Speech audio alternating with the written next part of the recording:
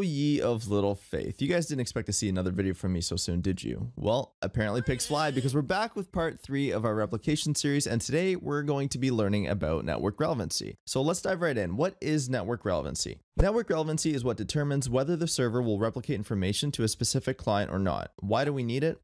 Let's say you open up YouTube and search for whatever video. Now imagine as soon as you hit search, YouTube not only showed you all of the available videos, but it started to buffer all of the videos on your screen.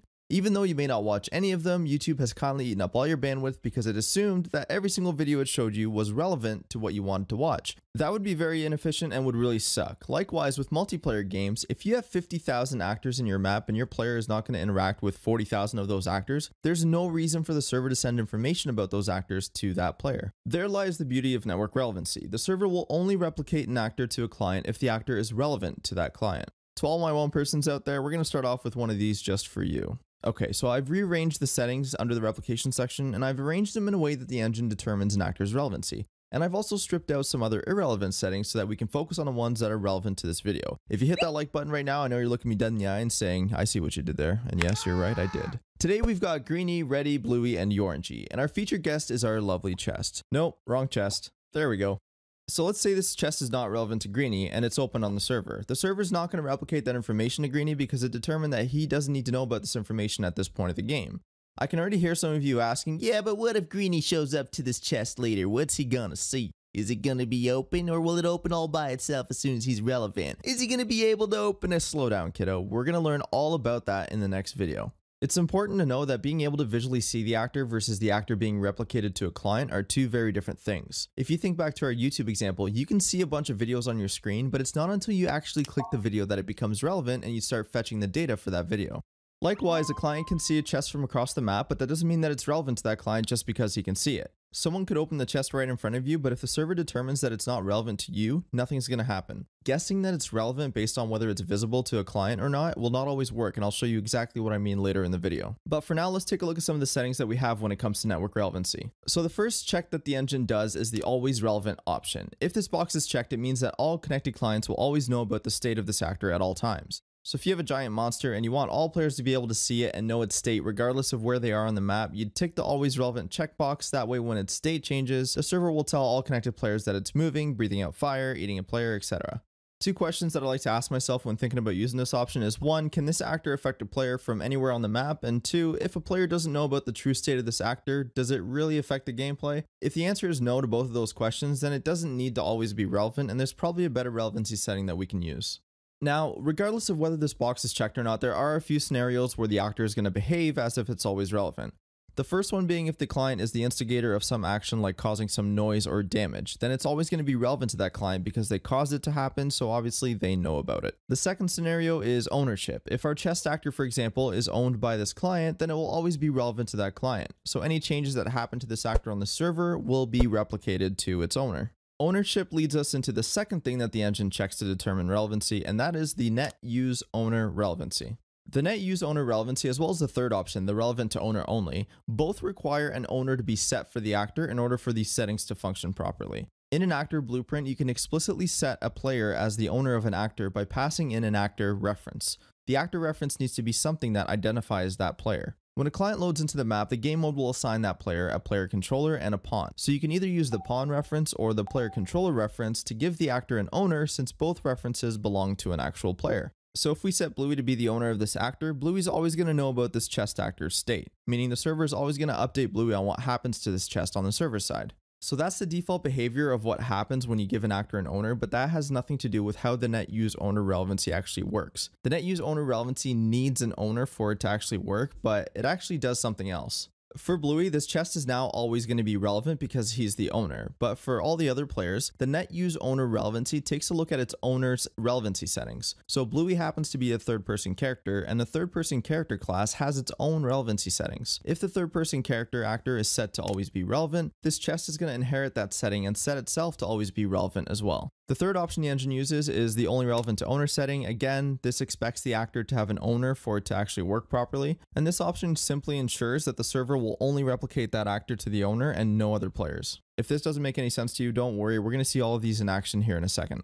This covers our first 3 options, but before we move on to the net call distance squared, I want to let you know about 2 other checks the engine does. These checks aren't necessarily settings, they're more of a behavior, and you can find this in the Unreal Engine documentation that I've linked in the description. We've covered the always relevant boolean as well as the net use owner relevancy and only relevant to owner. The 4th check is if the actor gets attached to a skeleton of another actor, then its relevancy is determined by the relevancy of its base. This is similar to the 2nd setting, except instead of setting an owner explicitly, a player can pick up a weapon for example, and the weapon actor will inherit the relevancy settings of whatever actor it gets attached to. The 5th check is if the actor is hidden and it doesn't collide with anything, then it's not relevant. This is pretty straightforward because why would the server replicate information about an actor that you can't see or touch as a player? Better question is, why is it even in your game? Am I right? No, I'm not right. There's always a reason why stupid things like that happen. But anyway, this brings us to our last check. If the game network manager is set to use distance-based relevancy, the actor is relevant if it's closer than the net call distance. I don't know about you, but I'm a simple man with a simple brain, and this is way too much for my brain to digest, so here's the Brydocs translation. Is it close enough? Okay, it's relevant. Oh, it's not close enough? Okay, I guess it's not relevant. On a serious note, the distance-based relevancy check simply checks to see if the player is within a certain area from the actor. The net call distance is squared, so in order to find the distance from the center of the actor, we need to get the square root of this number. The square root of 225 million is 15,000. This means that a player needs to be within 15,000 Unreal units of the chest actor in order for the server to replicate this chest to the client. Alright, that's enough brah. Let's get into the engine and start working with some of these settings. I've renamed my third-person character to pp_player just because third-person character was too hard to say and it's so much easier to say pp. Player. Let's give our PP the ability to interact. Right click on your blueprint graph and type in keyboard E. You can use any other key if you want, but I'm just going to use E for interaction. I'm going to right click again and let's create a custom event because we want the interaction to be handled by the server, not the client. And we should all know why by now, right? We'll call our new custom event sr_interact or whatever your naming convention is. When pressed, we'll call the sr interact RPC. And we just got to make sure that it's running on the server by setting its replicates property to run on server. When the RPC gets called on the server side, we're going to do a line trace by channel. This part should be pretty straightforward for some of you folks, but if you don't quite understand the logic behind a line trace, make sure you watch episode 2 in the deep dive series that covers absolutely everything about line traces. I cover every single type of line trace. I literally cover every single pin coming out of this thing. I'll put a link underneath the like, the sub, and the notification bell, so make sure you guys go watch that video if you want to be happy. In the meantime, if you're following along, this is what it's going to look like, so I'll give you 3 seconds to copy it. 2, 1, I'm just kidding. Obviously, just pause the video and resume when you're done copying it. I've created a simple crosshair widget as well. If you don't know how to do that, don't worry, we cover everything you need to know about widgets in the UMG series. That's for future viewers. For you guys watching right now, obviously that series doesn't exist unless you're watching this in the future when it actually does exist. Whoa. Now that we have that set up, let's get our chest in here. I've added links to the full project as well as the standalone chest with minimal settings. Different strokes for different folks, so if you learn better by dissecting complete projects, it'll be there for you. Or if you learn better by application, then you could download the standalone chest and play with the settings yourself. All I've done with the project is create child actors of the BP chest and slightly adjusted their functionality for each network relevancy scenario we're going to go through. Once you have the chest imported back in the Palm blueprint, we can drag off of the hit actor in our line trace and cast it to BP chest. If our hit actor happens to be BP chest, we'll call the toggle open event. Let's open up BP chest and take a look at what's in there. Click the viewport and you'll see that there's 3 pieces to the chest: the top, the bottom, and a sphere.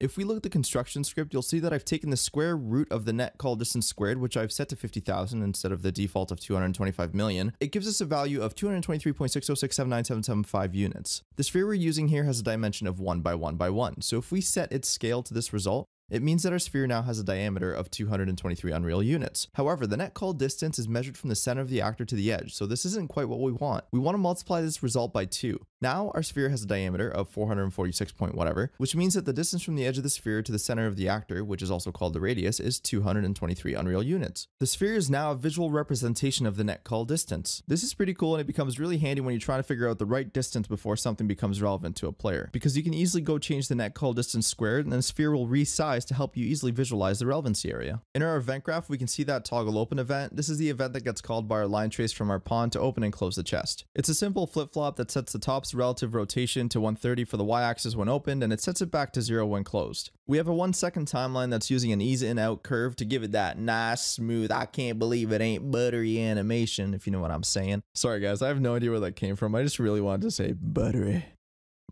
smooth.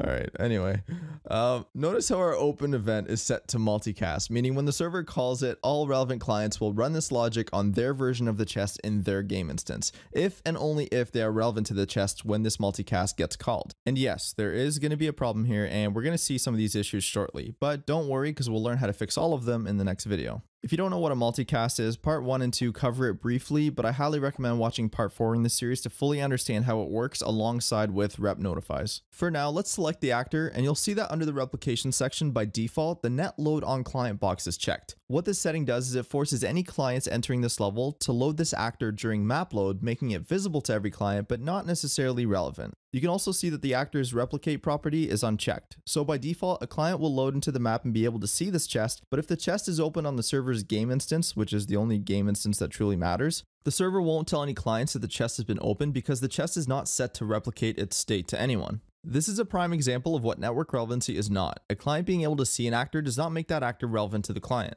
Since network relevancy is about replication of an actor to a client, it means that we have to make sure that the actor is set to replicates to ensure the server considers it for replication. If the setting is not turned on, then the actor is not going to be considered for replication, and if it's not considered for replication, then whatever relevancy settings you have set become, wait for it, irrelevant. You did it again, yes! Since visually seeing it doesn't mean that it's being replicated, let's uncheck the net load on client, that way we'll only see the chest when it's relevant and being replicated. I've set the editor to use 3 players, and I've updated the widget to show the server versus the clients just so it's easy to follow along. Now that we have that set up, let's look at the order of operations again. The first option was the always relevant setting. If we hit play, you'll see that everyone can see the chest, and if it's open on the server side, everyone's going to know about it because we've set it to always be relevant no matter what. Remember that our line trace was set up to run on the server, so when we interact with this chest as the client, it's actually happening on the server.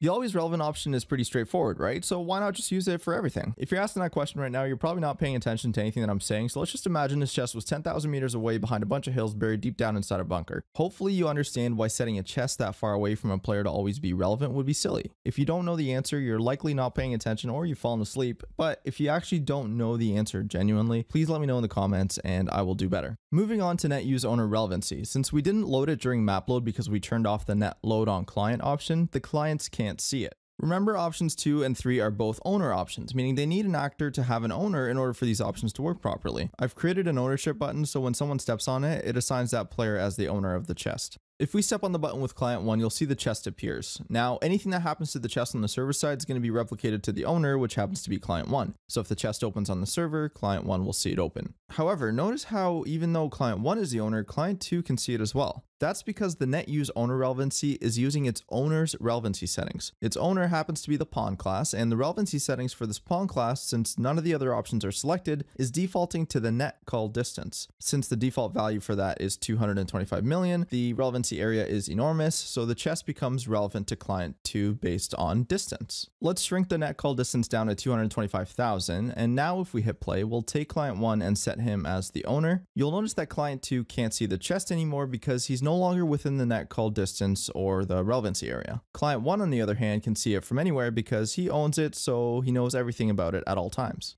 So let's move client 2 towards the chest, and once we're there, you'll notice that nothing happens. Well, wait a minute, what's going on? This one is a tricky one. Ask yourself this: where are the relevancy settings for this chest coming from? We've set it up to use its owner. Okay, who's its owner? Well, it's client 1, and he's a player pawn, and homeboy happens to be over nowhere to be found. Yo, bruh, where'd you go? Oh, there you are, man. I swear somebody told me there was a chest back. Say what?